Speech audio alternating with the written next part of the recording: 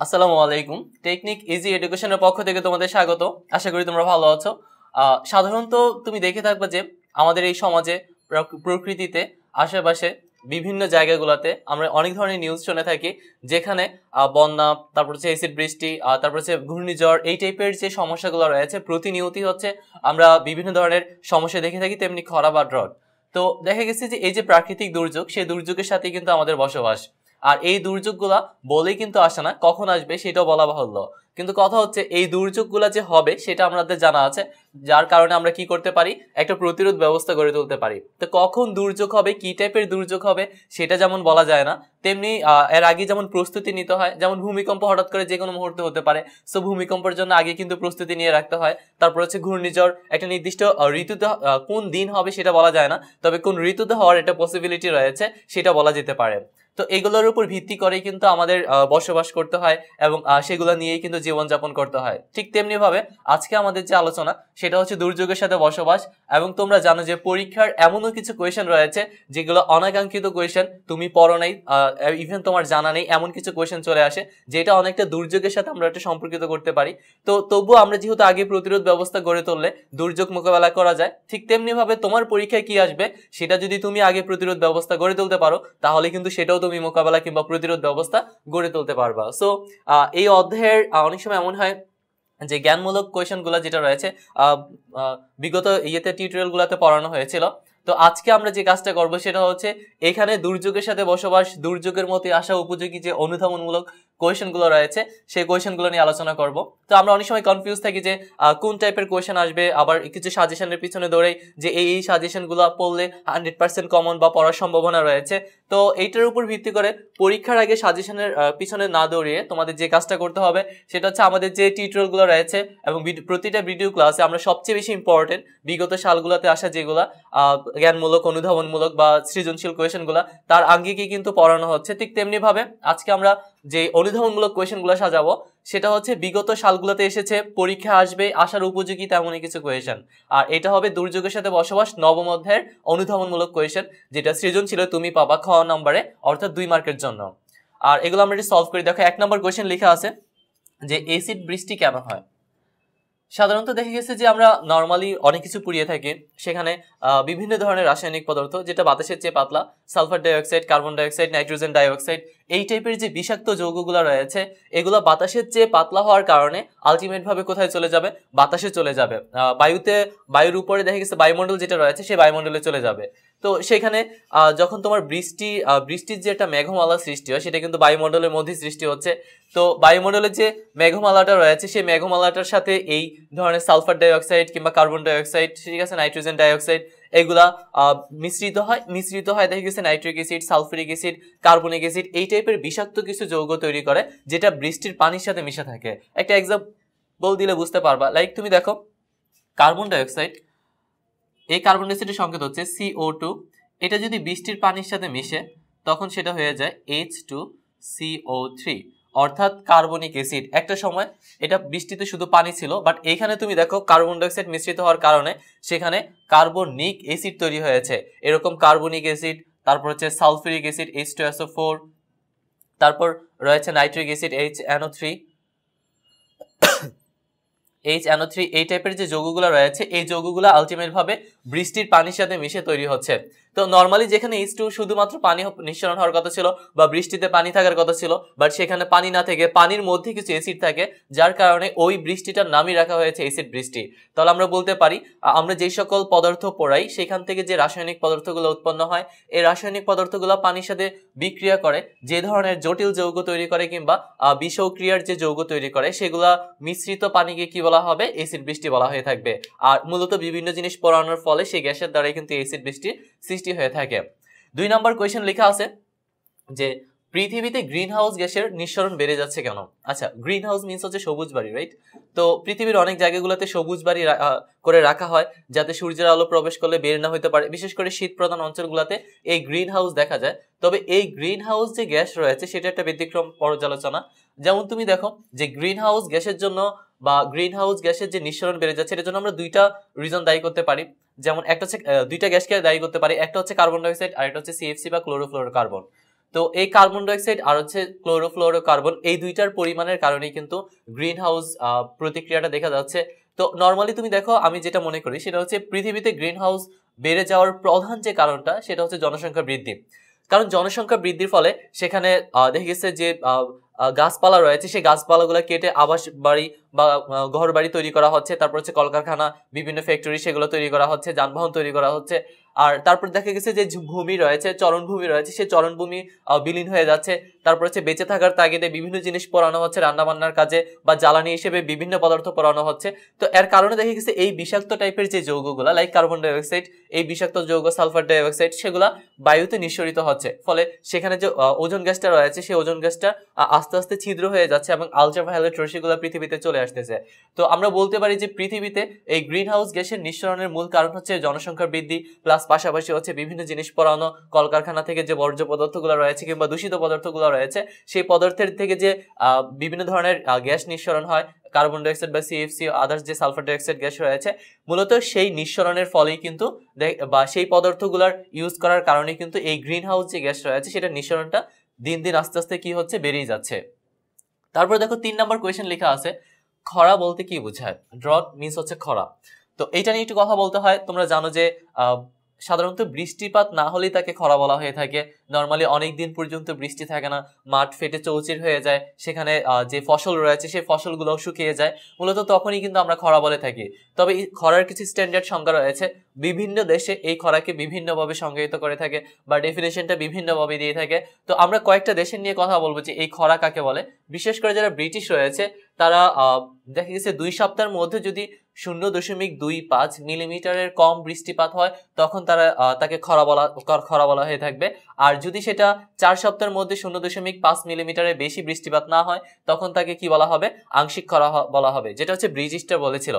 পক্ষান্তরে তুমি যদি আমেরিকার কথা চিন্তা করো বা রাশিয়ার কথা চিন্তা করো, রাশিয়াতে সাধারণত দেখা গেছে টানা 10 দিন পর্যন্ত যদি সেখানে প্রায় 5 ml বা 5 মিলিলিটার যদি বৃষ্টিপাত না হয় তখন তাকে কি বলা হবে?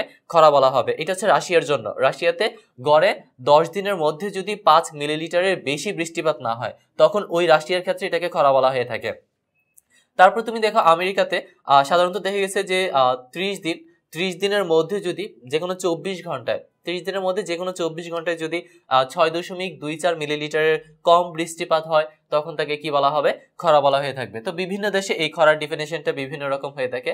মূলত আমরা এটি বুঝি যে যদি বৃষ্টিপাত তুলনামূলকভাবে যদি কম হয়, তখন দেখা গেছে যদি রোদের প্রখরতা বেশি থাকে, সব ফেটে চৌচির হয়ে যায়, মূলত তখন তাকে কি বলা হবে? খরা বলা হবে। তারপর দেখো 4 নম্বর কোয়েশ্চেন লেখা আছে যে বৈশ্বিক উষ্ণতা বিপজ্জনক কেন? গ্লোবালাইজেশন।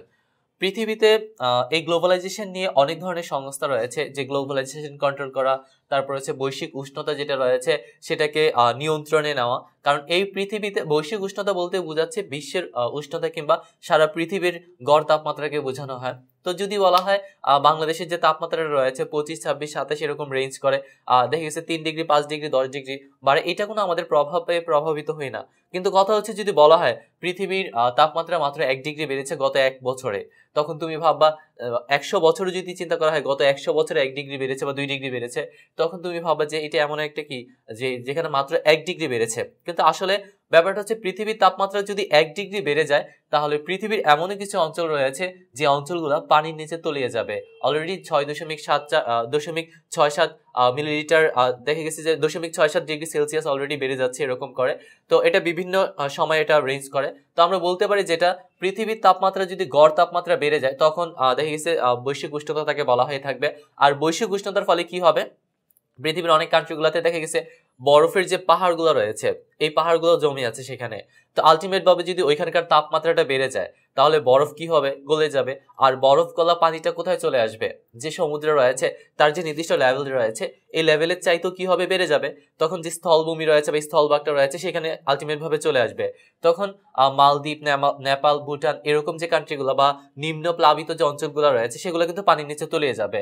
তো আমরা বলতে পারি যে বৈশ্বিক উষ্ণতার ফলে পৃথিবীর তাপমাত্রা বেড়ে যাওয়ার ফলে দেখা গেছে যে কিছু কিছু স্থলভূমি রয়েছে রয়েছে যেগুলো আমাদের এই পৃথিবী থেকে বিলীন হয়ে যাবে, প্লাস পাশাপাশি হচ্ছে দেখা গেছে যে মানে সমুদ্রেতে কি থাকে, লবণাক্ত পানি থাকে, এই লবণাক্ত পানিটা স্থলভাগে চলে আসবে বা যেখানে লোনা পানি থাকে সেখানে চলে আসবে, ফসলের উৎপাদন হ্রাস পাবে এবং ফসলের ঘাটতি দেখা দিবে। তো সার্বিকভাবে মানুষের জীবনযাপনে ব্যাঘাত ঘটবে। 5 নম্বর কোয়েশ্চেন রয়েছে ভূমিকম্প ও সুনামির তুলনামূলক আলোচনা করো। আচ্ছা, এখানে দুইটা পয়েন্ট, একটা হচ্ছে ভূমিকম্প আর একটা হচ্ছে সুনামি। সাধারণত ভূমিকম্প ফলে কিন্তু সুনামি তৈরি হয়, বাট সুনামির ফলে কিন্তু ভূমিকম্প তৈরি হয় না। এটা আমরা জানি যে ভূমিকম্প হচ্ছে নর্মালি দেখা গেছে যে পৃথিবীর কোনো একটা অঞ্চল বা কোনো একটা এলাকাতে যদি ভূ অভ্যন্তরে সেখানে কোনো ধরনের অগ্নুৎপাত, দাবানল অথবা কোনো ধরনের প্রেসার যদি ক্রিয়েট হয়, তখন দেখা গেছে সেখানে মাটির যেটা প্রেসার কিংবা চাপ পড়ে তার ফলে কিন্তু এই ভূ অভ্যন্তরে যে কম্পনের সৃষ্টি হয় সেই কম্পনের ফলে কিন্তু ভূমিকম্প সৃষ্টি হয়, এবং এই ভূমিকম্পটা সাধারণত কয়েক সেকেন্ড পর্যন্ত স্থায়ী হয়ে থাকে। আর এই ভূমিকম্পের ফলে লক্ষ লক্ষ টন জলরাশি যখন তীর ঘেঁষে স্থলভাগে চলে আসবে তখন তাকে কি বলা হবে, সুনামি বলা হয়ে থাকবে। তবে এই সুনামি কিন্তু কয়েক সেকেন্ডের মধ্যে হয় না, এটা দেখে গেছে কয়েক দিন পর্যন্ত বা কয়েক ঘন্টা অথবা কয়েক মাস পর্যন্ত ওই পানিটা থাকতে পারে। তো আমরা বলতে পারি যে ভূমিকম্পের ফলে সুনামি হয়, কারণ হচ্ছে ভূমিকম্পের ফলে পানি বা জলরাশি যেটা রয়েছে লক্ষ লক্ষ টন জলরাশি সেটা কি হয়ে যাবে, উপরিভাগে উঠে যাবে, আর এটার ফলে যেটা সৃষ্টি হয় সেটাই হচ্ছে সুনামি। তাহলে আমরা বুঝতে পারলাম যে ভূমিকম্প হচ্ছে ভূ অভ্যন্তরে যে কম্পনের সৃষ্টি হয় সেই কম্পনের ফলে যে প্রাকৃতিক যে দুর্যোগ সেটা হচ্ছে ভূমিকম্প, এবং ভূমিকম্পের ফলে লক্ষ লক্ষ টন জলরাশি যখন স্থলভাগে চলে আসে তখন সেটাকে কি বলা হবে, সুনামি বলা হবে। 7 নম্বর কোয়েশ্চেন দেখো, লেখা আছে গ্রিন হাউস প্রতিক্রিয়া আর জন্য কার্বন ডাই অক্সাইডকে দায়ী করা হয় কেন? সাধারণত গ্রিন হাউসের জন্য আমরা দুইটা গ্যাসকে দায়ী করে থাকি, একটা হচ্ছে সিএফসি ক্লোরোফ্লোরোকার্বন এবং অন্যটা হলো কার্বন ডাই অক্সাইড। তবে এর চেয়ে গ্রিন হাউস গ্যাসের সবচেয়ে বেশি প্রভাবিত করে যে তার নাম হচ্ছে কার্বন ডাই অক্সাইড, কারণ সিএফসির চেয়ে সবচেয়ে বেশি কার্বন ডাই অক্সাইড পাওয়া যায়। একটা এক্সাম্পল দিলে বুঝতে পারবা, পৃথিবীতে অনেক জিনিসগুলো পুরানো হচ্ছে, ওইখান থেকে যে রাসায়নিক পদার্থগুলো উৎপন্ন হয় তার মধ্যে প্রধান হচ্ছে কার্বন ডাই অক্সাইড, বা বিষাক্ত যে গ্যাসগুলো থাকে তার নামই হচ্ছে কার্বন ডাই অক্সাইড। তো এই কার্বন ডাই অক্সাইডটা আলটিমেট ভাবে তৈরি হচ্ছে। তো এই কার্বন ডাই অক্সাইডটা কি হচ্ছে যে এইটাই কিন্তু মূলত পৃথিবীর তাপমাত্রা বাড়াতে সহযোগিতা করতেছে, প্লাস পাশাপাশি হচ্ছে পৃথিবীর বরফ গলা যে অঞ্চলগুলো রয়েছে সেই অঞ্চলগুলোতে বরফ গলতে সহায়তা করতেছে। তো এটা হচ্ছে মূল কারণ যেখানে carbon die oxide green house গ্যাসের প্রতিক্রিয়া সৃষ্টি করে। প্লাস পাশাপাশি হচ্ছে এসিড যে বৃষ্টি হয় সেখানে কিন্তু কার্বন ডাই অক্সাইড প্রত্যক্ষ ভূমিকা পালন করে, কারণ পানির সাথে বিক্রিয়া করে এই carbon die oxide carbonic acid তৈরি করে, যেটা অ্যাসিড বৃষ্টি সৃষ্টিতে মূল ভূমিকা পালন করে। তাহলে আমরা বলতে পারি যে গ্রিন হাউস যে প্রতিক্রিয়া রয়েছে এই কার্বন ডাই অক্সাইডটা হচ্ছে সেখানে দায়ী, কারণ পৃথিবীর মধ্যে সবচেয়ে বেশি বিষাক্ত গ্যাস রয়েছে তার মধ্যে অন্যতম হচ্ছে কার্বন ডাই অক্সাইড। এই কার্বন ডাই অক্সাইডটা হচ্ছে নর্মালি যে বায়ুমণ্ডলের যে তাপমাত্রাটা রয়েছে সেই তাপমাত্রাটা হাইলি করে ফেলে, প্লাস পাশাপাশি হচ্ছে যে অঞ্চলগুলো বরফ ছিল সেই অঞ্চলগুলো তাপমাত্রার কারণে বরফ গলে যায়। 7 নম্বর কোয়েশ্চেন দেখো, লেখা আছে যে বাংলাদেশের ঘন ঘন দুর্যোগ দেখা যায় কেন? পৃথিবীর যে কান্ট্রিগুলো রয়েছে 147টি কান্ট্রি, তার মধ্যে দেখা গেছে যে অনেক এলাকায় রয়েছে বা অনেক দেশই রয়েছে যেখানে দুর্যোগ প্রবণ এলাকা হিসেবে চিহ্নিত করা হয়। তো এর মধ্যে বাংলাদেশ হচ্ছে অন্যতম, এবং বাংলাদেশে প্রায় বিভিন্ন ধরনের দুর্যোগগুলো দেখা যায় এবং এগুলো প্রাকৃতিক দুর্যোগ এবং এটা খুব ঘন ঘন হয়। ঠিক আছে, তো দেখা গেছে যে কেন হয় এই ব্যাপারটা, কারণ বাংলাদেশের উত্তরে যেটা রয়েছে হিমালয়, তারপর বাংলাদেশের দক্ষিণে যেটা রয়েছে সেখানে রয়েছে তোমার বঙ্গোপসাগর। তো নর্মালি দেখা গেছে বাংলাদেশ একটা সরু নলের মতো কাজ করে এখানে, যে বঙ্গোপসাগরের তীরবর্তী অঞ্চলে কিন্তু এই বাংলাদেশের স্থপতি। তো এর মধ্যে আলটিমেট ভাবে খুব ইজিলিতে যে কোনো দুর্যোগ বাংলাদেশের উপরে ঘেঁষে যায় বা বাংলাদেশের উপর দিয়ে প্লাবিত হওয়ার বা বাংলাদেশের উপর দিয়ে সঞ্চারিত হওয়ার একটা স্কোপ এখানে থেকে যায়, যার কারণে বাংলাদেশ একটা দুর্যোগপূর্ণ এলাকা হিসেবে চিহ্নিত করা যায়। প্লাস পাশাপাশি যেহেতু বঙ্গোপসাগরের তীরবর্তী এলাকায় এই বাংলাদেশ অবস্থিত, তো বঙ্গোপসাগরের ঘন ঘন যেই বিশেষ করে ঘূর্ণিঝড় হয়ে থাকে বা সেখানে কোনো ধরনের নিম্নচাপের কারণে যে ঘূর্ণিঝড় হয়, জলোচ্ছ্বাস হয়ে থাকে, ছোটখাটো যে সুনামিগুলো হয়ে থাকে, তো এর কারণেই কিন্তু বাংলাদেশ এটা দিয়ে রেঞ্জ করে এবং এর মধ্যে কিন্তু চলে আসে। তাহলে বলতে পারি বাংলাদেশ ভৌগোলিক অবস্থানের কারণেই দেখা গেছে বাংলাদেশে একটু ঘন ঘন কি হবে, দুর্যোগ দেখা যাবে। তারপর দেখো 8 নম্বর কোয়েশ্চেন, বায়ুমণ্ডলে কার্বন ডাই অক্সাইডের ঘনত্বের মাত্রা বৃদ্ধি পাওয়ার কারণ ব্যাখ্যা করো। সাধারণত দেখা গেছে আমরা জানি বায়ুমণ্ডলে কার্বন ডাই অক্সাইডের পরিমাণটা বেড়ে গেলে সেখানে গ্রিন হাউস গ্যাসের একটা প্রবাবিলিটি দেখা যায়, প্লাস পাশাপাশি হচ্ছে এসিড বৃষ্টি সৃষ্টির একটা কারণ দেখা যায়। তো এটার রিজনটা কেন বা কার্বন ডাই অক্সাইডটা বেড়ে যাবে কেন বায়ুমণ্ডলে আলটিমেট ভাবে, আমরা বলতে পারি যে এই পৃথিবীতে আমাদের যে জনসংখ্যা বৃদ্ধি পাচ্ছে ওই জনসংখ্যা বৃদ্ধির ফলে দেখা গেছে তাদের যে বাড়িঘর রয়েছে এই বাড়িঘরের ব্যাপারটার ক্ষেত্রে দেখা গেছে সেখানে গাছপালা কেটে ফেলা হচ্ছে, আসবাবপত্র তৈরি করার জন্য গাছপালা কাটা হচ্ছে, বসত বাড়ি তৈরি করার জন্য গাছপালা কাটা হচ্ছে। তো এলাকাগুলো বিলীন হয়ে যাচ্ছে এবং সেখানে দেখা গেছে গাছপালা কম থাকার কারণে কার্বন ডাই অক্সাইডের পরিমাণটা কমে যাচ্ছে, প্লাস পাশাপাশি হচ্ছে কার্বন ডাই অক্সাইডের পরিমাণটা বেড়ে যাচ্ছে, প্লাস পাশাপাশি হচ্ছে সেখানে যেমন তুমি দেখবা যে আলটিমেট ভাবে আমরা যদি বলি বিভিন্ন ক্ষেত্রগুলোতে আমরা অনেক কিছু পড়াই, তারপর কলকারখানা কিংবা ফ্যাক্টরিগুলোতে সেগুলো জ্বালানি হিসেবে অনেক কিছু ব্যবহার করা হয়, তার থেকে যে উৎকৃষ্ট যে গ্যাসটা রয়েছে সেই গ্যাসটা হচ্ছে কার্বন ডাই অক্সাইড।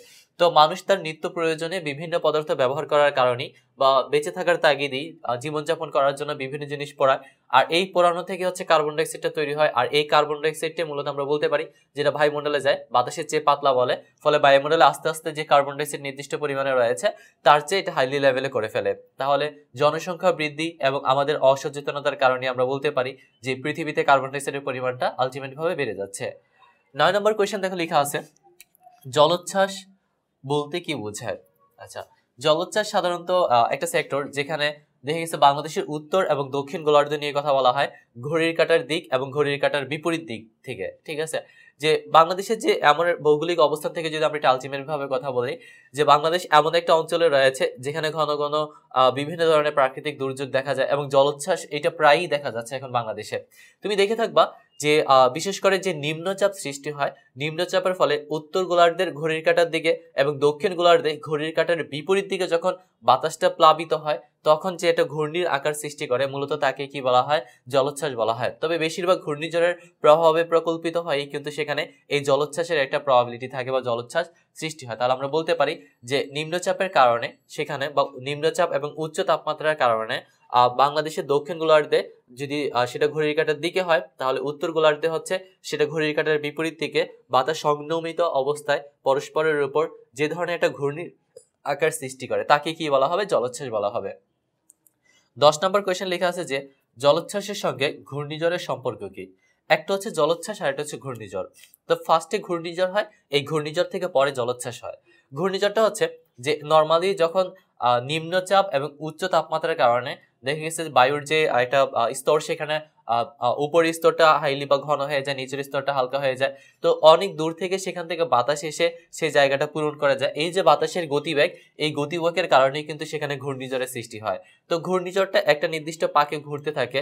তো দেখা গেছে যদি এটা একই সার্কেলে ঘুরে আর সেখানে যদি বাংলাদেশের দক্ষিণ গোলার্ধে বা দক্ষিণ সাইড থেকে যদি একই দিকে ঘড়ির কাঁটার দিকে এবং উত্তর দিক থেকে যদি ঘড়ির কাঁটার বিপরীত দিকে ঘুরতে থাকে তাহলে পরস্পর সেখানে যে একটা মানে সংযমিত অবস্থায় হয় এবং উপরিপাতনের একটা অবস্থা হয়, উপরিপাতনের ফলে যেটা সৃষ্টি হবে সেটাই মূলত কি, জলোচ্ছ্বাস। তাহলে ফার্স্টে হচ্ছে ঘূর্ণিঝড়, ঘূর্ণিঝড়ের ফলে যেটা কবলিত হয় সেটার নামই হচ্ছে কি, জলোচ্ছ্বাস। লাস্ট কোয়েশ্চেন হচ্ছে লেখা আছে প্রকৃতির সংরক্ষণশীলতার কৌশলগুলো লেখো। যদি একটি সুস্থ প্রকৃতি হয় আর প্রকৃতির যদি ভারসাম্য ঠিক থাকে তাহলে সেই প্রকৃতিতে মানুষের বসবাস উপযোগী হয়। আর যদি প্রকৃতি খারাপ হয় এবং সেখানে যদি নানান ধরনের দূষিত পদার্থ এসে যায় প্লাস পাশাপাশি হচ্ছে বিভিন্ন রোগবালাই থেকে যায়, ওই প্রকৃতিতে মানুষের যে বসবাস রয়েছে সে বসবাসের অনুপযোগী হয়ে পড়ে। একটি ভালো পরিবেশে মানুষ বসবাস করার জন্য বিভিন্ন কান্ট্রিগুলোতে যায় এবং বিভিন্ন জায়গাগুলোতে যায়।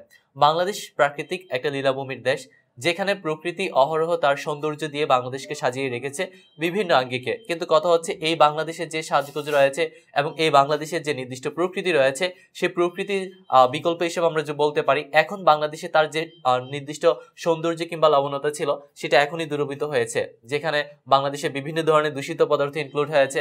বাংলাদেশে দেখা গেছে প্রাকৃতিক যে দুর্যোগগুলো রয়েছে সেই দুর্যোগের কারণে তার যে নির্দিষ্ট সৌন্দর্য ছিল সেই সৌন্দর্যটা সে হারিয়ে ফেলেছে। তবুও বাংলাদেশের যে নির্দিষ্ট দুর্যোগ মোকাবেলা করে এবং বিভিন্ন ধরনের যে পদার্থগুলো রয়েছে সেখানে সচেতনতার উপর ভিত্তি করে আমরা বলতে পারি যে এই প্রকৃতির সংরক্ষণশীলতার জন্য আমাদের কিছু কৌশল অবলম্বন করতে হবে। এবং যে কৌশলগুলো রয়েছে সেই কৌশলগুলোর মধ্যে আমরা অন্যতম বলতে পারি যে মানব সম্পদ রয়েছে, মানুষ যে সম্পদগুলো ব্যবহার করে থাকে সেই সম্পদের প্রকৃত ব্যবহার বা সঠিক ব্যবহার। আর যদি সেটা সঠিক ব্যবহার হয়ে থাকে তাহলেই দেখা গেছে যে এই প্রকৃতি তার নির্দিষ্ট যে সৌন্দর্য রয়েছে এবং নির্দিষ্ট যে কাঙ্ক্ষিত ব্যাপারটা রয়েছে সেটা খুঁজে পাবে। প্লাস পাশাপাশি আরেকটা ব্যাপার নিয়ে আমরা কথা বলতে পারি যে একই জিনিসের বারবার ব্যবহার করা কিংবা রিসাইকেল করা। একই জিনিসের যদি বারবার ব্যবহার কিংবা রিসাইকেল করা হয় তাহলে কিন্তু সেখানে দেখা গেছে আলটিমেট ভাবে কি হবে যে আমরা বিভিন্ন পদার্থের উপর তৈরি করার জন্য একটা প্রেসার বা চাপ সৃষ্টি হয়, সেই চাপ থেকে মুক্ত থাকতে পারবো। প্লাস পাশাপাশি হচ্ছে মানে পুরাতন পদার্থগুলো নতুনভাবে ব্যবহারের ফলে সেখানে দেখা গেছে যে অতিরিক্ত পদার্থ সৃষ্টির চাপও সেখানে কমে যাবে। তো এইভাবে যদি আমরা সবাই সচেতন হই, প্লাস পাশাপাশি আরেকটা ব্যাপার নিয়ে কথা বলা যায় যেগুলো আমরা আমাদের বাস্তবিক জীবনে পড়াচ্ছি এবং বিভিন্ন জিনিস পোড়ানোর ফলে বিভিন্ন পদার্থ তৈরি করা হয়। তো জ্বালানি পোড়ানোটা যদি স্কিপ করা যায় এবং সেখানে যদি অন্য কোনো পদ্ধতি ব্যবহার করা যায় তাহলে আশা করি সেখানে কার্বন ডাই অক্সাইড পরিমাণ কিংবা বিষাক্ত যে পদার্থের পরিমাণ রয়েছে সেই পরিমাণটা আংশিকভাবে কমে যাবে। প্লাস পাশাপাশি হচ্ছে বাংলাদেশের যে নির্দিষ্ট সৌন্দর্য রয়েছে সেই নির্দিষ্ট সৌন্দর্য সে ফিরে পাবে। এইভাবে আমরা প্রকৃতির যে সম্পদ সেই সম্পদকে সংরক্ষণ করতে পারি। আর এই সংরক্ষণ সম্পূর্ণ ডিপেন্ডেবল হবে তোমার মন, মানসিকতা, বিবেক, এবং এই বিবেক দ্বারা যদি কাজ বা কার্য সম্পাদিত হয় তাহলে তার দেখে গেছে যে আমাদের মানব সম্পদগুলো তার প্রকৃতি তার ফিরে পাবে। তো এই ছিল প্রাকৃতিক দুর্যোগ, এই ছিল তোমাদের দুর্যোগের সাথে বসবাস। সো দুর্যোগের সাথে বসবাসের মধ্যে সবচেয়ে বেশি ইনফরমেশন যেটা সেটা হচ্ছে বিভিন্ন জায়গায় ঘটে যাওয়া বিভিন্ন কাহিনীগুলো এবং কত সালে ঘটেছিল এবং সেটা মারাত্মক কতটুকু ছিল সেটার উপর ভিত্তি করে তোমাদের এই অধ্যায়টা সাজাতে হবে এবং পাশাপাশি হচ্ছে এই ইনফরমেশনগুলো খুব ভালোভাবে আত্মস্থ করতে হবে। তাহলে এই অধ্যায়ের জ্ঞানমূলক, অনুধাবনমূলক প্লাস হচ্ছে যে সৃজনশীল কোয়েশ্চেনগুলো রয়েছে সেগুলোর উপর ভালো পারফরমেন্স করতে পারবা। তো সে পর্যন্ত সবাই ভালো থাকো। পরবর্তী ক্লাসে আমরা তোমাদের 11 অধ্যায় জীব প্রযুক্তি নিয়ে কথা বলবো। তো সেই পর্যন্ত সবাইকে আমন্ত্রণ, আর সবাই ভালো থাকো, সুস্থ থাকো, তোমাদের জন্য শুভকামনা। আল্লাহ হাফেজ।